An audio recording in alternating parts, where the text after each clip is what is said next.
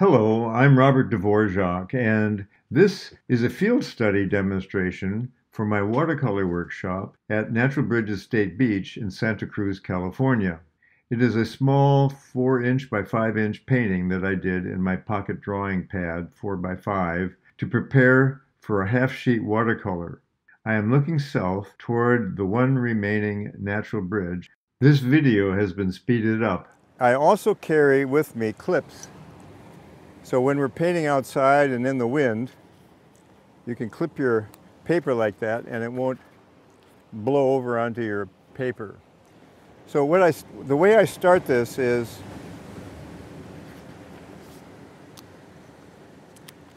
I do this with my pencil.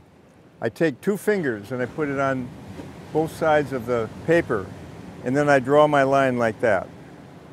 You see?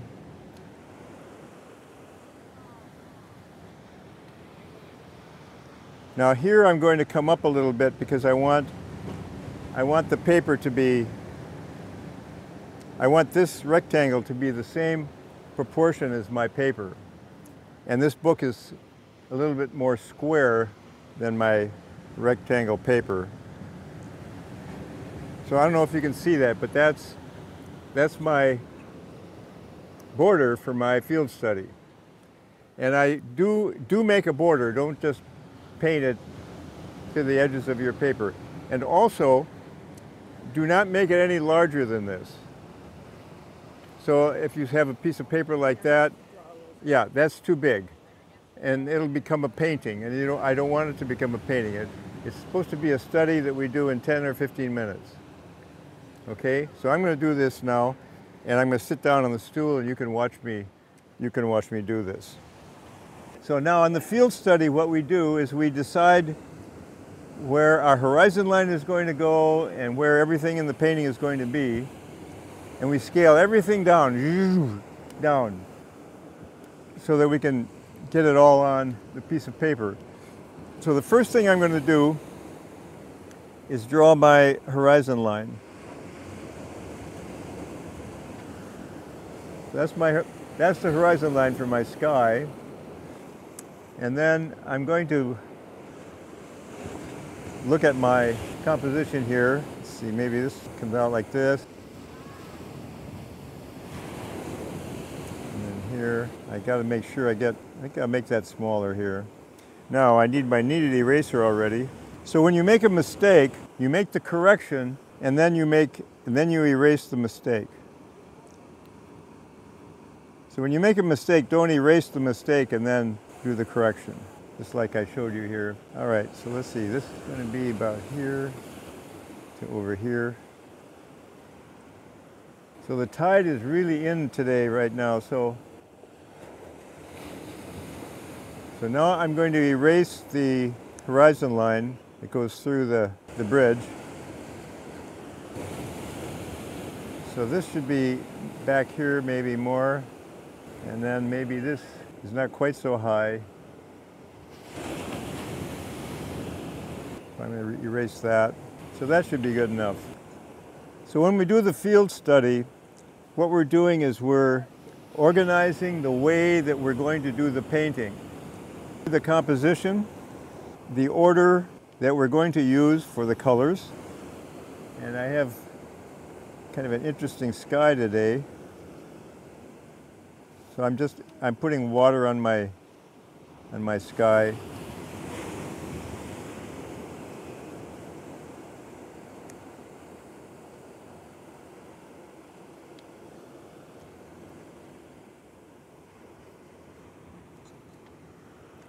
So let's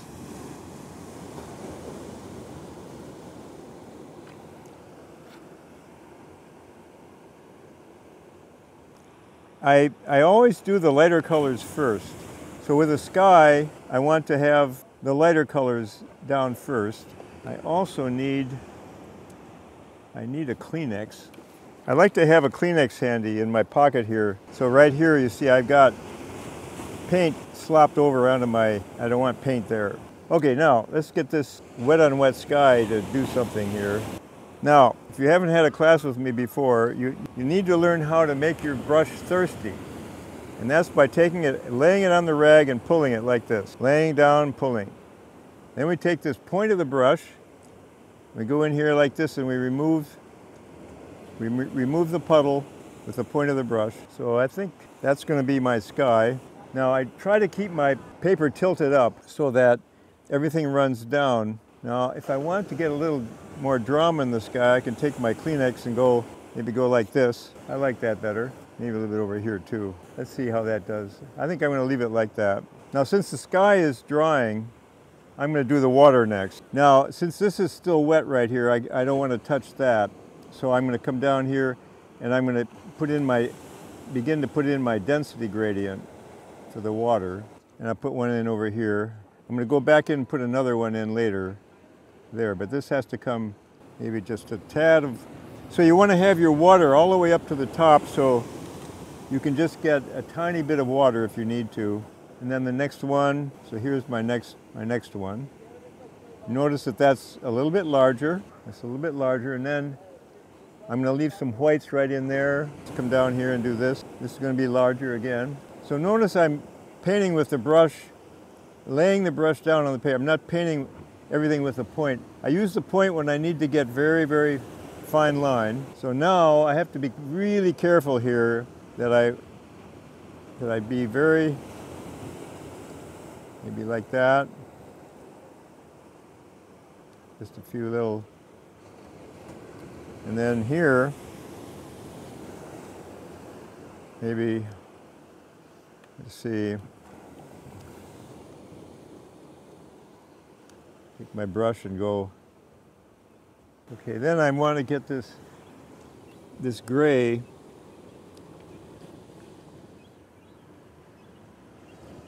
Maybe just a tad over there. That's that gray, and then we have a little bit of beach. That's the wet sand, yeah. And then I'm just going to put a little bit of beach in here. Just a little bit of beach right here.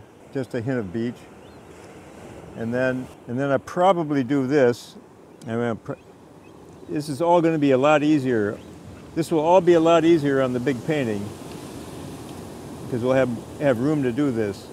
But, okay, so then I'm going to put the water coming in. The shadow of the water stream coming in. That's the shadow of the water. Now let's do the bridge.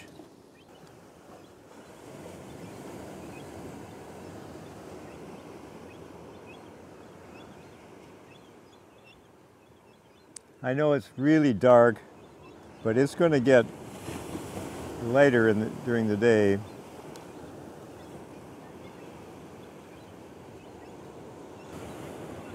And then maybe just a tad, just a hint of stuff up here.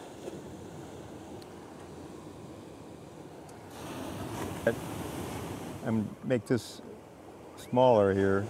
And then I'm going to put just, I want that to be really dark there. And there's a shadow underneath, and then we also have some shadow on the water here. So let's just soften this a little bit here. There you go. I like having that white right there and the white there. So I think that's going to be it. Maybe I'll put a few birds over here, maybe one right there. So that's the field study. I'm looking at, I think maybe I need to get just a little bit of a shadow in this part right here and then right up here. And I made this a lot smaller here. So that water goes all the way across here, so I need to put that in. There we go. You can see it's kind of rough, but that's showing us where everything's going to go on the paper, what our sky's going to be like, the water and the waves, leaving quite a lot of white space here. See all this white down here is opportunity to, wow, look at that. Body surfing, man, that was great. Yeah, amazing, huh? Okay, so any questions? Sorry, say it again. When you're doing water and waves and things like that, is it always wet on dry, or is that the rule? Yeah, I do. Pretty much wet on dry. But the sky I do wet on wet, usually. Would you be filling this in with more color, or leaving this kind of just... This is going to be pretty much a lot of white in here. And we'll see when I do the painting how I want to do it. But what I like to do is have an entrance to the painting somewhere down in this area. And so here's the entrance to the painting here. So here's where you enter, go in, and then what we're really looking at is this part right here. That's our center of interest. And so you want to remember the rule of thirds, where you divide the paper up into thirds like that, and then so this thing is, so that's all right here, you see, right? This is one on the third point right here. That high contrast interest point right there. That's where you want the viewer to kind of head toward. And you could make it could be anywhere. It could be here or here or here, but for this one, this is it. And you don't want to ever be careful you don't put your horizon line in the middle of the page today. Sometimes people do that, and they're not thinking about it, they just do it.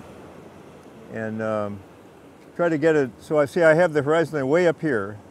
So if you divided this into thirds, that would be 1/3, and this would be the other third here. So I have my horizon line right about on the third point across here at the top. And that's an ideal place for your horizon line. Now you could have the horizon line lower if you want, and then you'd have less water in your painting, but I think water is a feature today, so that's why I'm putting everything up higher in the composition. Does that make sense? You know, we could eventually, you know, when you're doing the painting, you could maybe want to put a figure in here, you know, like this. I'm just kind of, so that they could be just a figure, you know, standing at the beach, and that would be kind of nice to maybe do that. That is it. The actual study took about 12 minutes. I recommend that you make a small study like this before you commit to painting on a large sheet of paper. Good painting to you all.